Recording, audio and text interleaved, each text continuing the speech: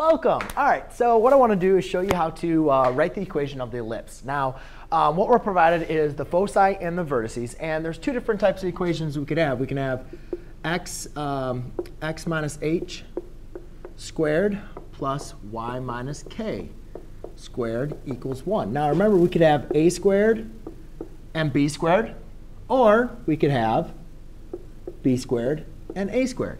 And it all depends on where's the major axis. Is the major axis horizontal or is the major axis vertical? And we know where the major axis is based on where the vertices are. So if we know where the center is, and we say that the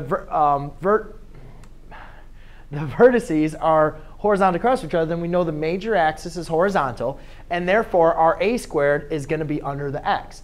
However, if our vertices are going to be vertical across from each other, then we could say that the a squared is going to look like this. So whenever I'm doing a problem, I need it to look like this. And I'm going to leave the a and b squareds alone for right now. I don't know what h and k are as well. I'm going to wait. But whenever I'm provided information, I want to write the equation. The best thing I like to do is make the picture. Draw what you have, right? Remember like working on word problems and say, hey, just sketch it. Yeah, just draw what you have. There's nothing wrong with that. It's OK. We're just sketching the information we know. So they say the foci is negative 5, 0, 1, 2, 3, 4, 5, 5, 0, 1, 2, 3, 4, 5. And the vertices are negative 8, 0, 1, 2, 3, 4, 5, 6, 7, 8. 1, 2, 3, 4, 5, 6, 7, 8. OK. Foci, foci. Vertice, vertice. Now, remember my conversation that I said, if the vertices are across from each other horizontally, then the a squared is under your x. If they're vertically, then the a squared is under your y. So we look at this and we say, all right, remember the vertices lie on the major axis. So looks like my major axis is my x-axis. Is this a horizontal or is it vertical? Obviously, it's horizontal, right? So we can say that my a squared is going to be under the x, and my b squared is going to be under the y, where b squared, remember, represents the distance from the center to the co-vertice, which is going to be up here or down. OK, so now we need to remember exactly what is a squared. A squared, or let's just deal with what a is. Well, first of all right, I kind of got ahead of myself. Sorry, I was talking a little too quickly. First, let's find out what the center is. Now, remember, the distance from the center to each vertice is exactly the same. The distance from the center to the foci to each foci is exactly the same. So therefore, the center is going to lie directly in between the two foci as well as the two vertices. So you can see that since this is 8 in both directions and this is 5 in both directions, you can see that my center is at 0, 0. So therefore, I'm going to change my equation to x squared over a squared plus y squared over b squared equals 1. There's no h and k. Well, there are. The h and k are both 0.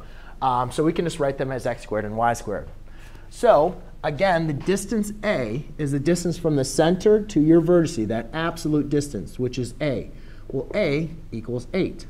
The absolute distance from your center to your foci is going to be b, which in this case is 5. So now I can, I'm sorry, that is c. I'm getting ahead of myself. So that is c. The next thing now is we still need to figure out what b is. So again, if you remember when we were working on graphing them, one thing to find out what a lot of times what c would be, we'd have c squared equals a squared minus b squared. This is how your foci, your vertices, and your center all relate to each other. So I know what c squared is. That's 25. Let's write it in there, actually. So I know c is 5 squared equals a squared minus b squared. So 5 squared is 25 equals 64 minus b squared. All right, so now what I can do is just subtract 64 on both sides. And you can have is a negative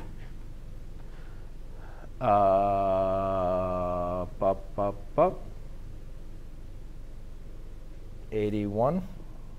What am I doing? That's negative 81. That's going to give me a negative 41 equals negative b squared. Then I divide by negative 1, divide by negative 1, and I have 41 equals b squared. No. That's going to be a 39. What am I doing?